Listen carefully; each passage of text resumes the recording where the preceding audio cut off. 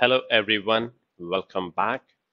In this video, we are going to see the first module in AZ-305, the Azure Architect course, which is designing Azure infrastructure solutions.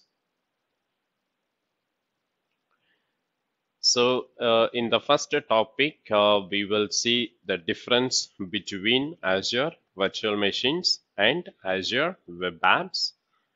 As you know, the Azure Virtual Machine is a IaaS service, which is infrastructure as a service, and Azure Web App is known as the PaaS service, which is called Platform as a Service.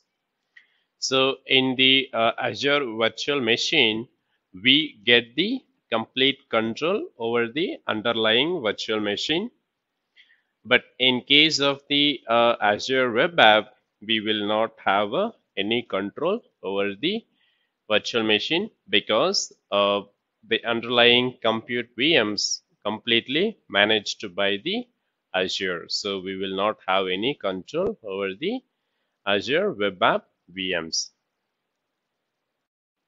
So in the Azure virtual machine, we'll get a complete administrative privilege, and we can install any application on the VM, and also we need to install any of the patches or upgrade everything for the Azure virtual machine, since that is completely managed by ourselves. But in case of the Azure web app, since we do not have any control, we cannot install any applications or anything on the underlying VMs.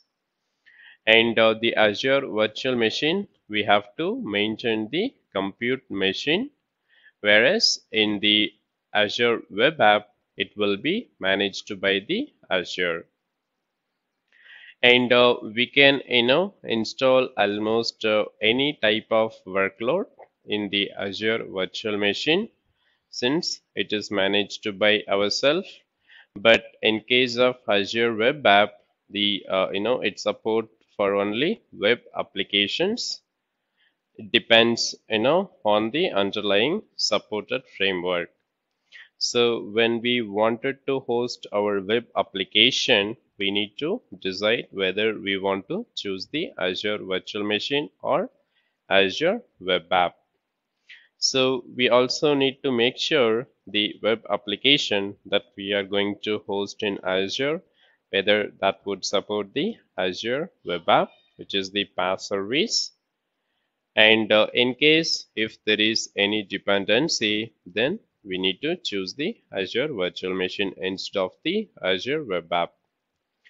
And in the Azure virtual machine, in case if there is a high traffic or if there is a number of usage get increased, then the scaling has to be managed by ourselves. So in that case, we need to implement the virtual machine scale set. But whereas in the Azure web app, this feature will be taken care by the Azure itself.